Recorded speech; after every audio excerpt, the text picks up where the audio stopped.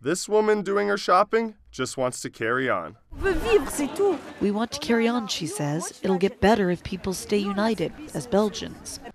The Belgian police released CCTV footage on Monday that shows two suicide bombers, Belgian-born brothers with suspected links to the Paris attacks, walking nonchalantly through the airport, accompanied by a third, unidentified man.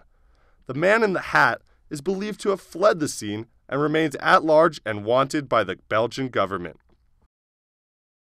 CU student Taylor Ewing, who is studying abroad in Brussels this semester, was not among the 300 injured. I spoke with Taylor over Facebook, and she says, "Honestly, I don't feel any less safe than I did before. These kinds of things seem like they could happen literally anywhere."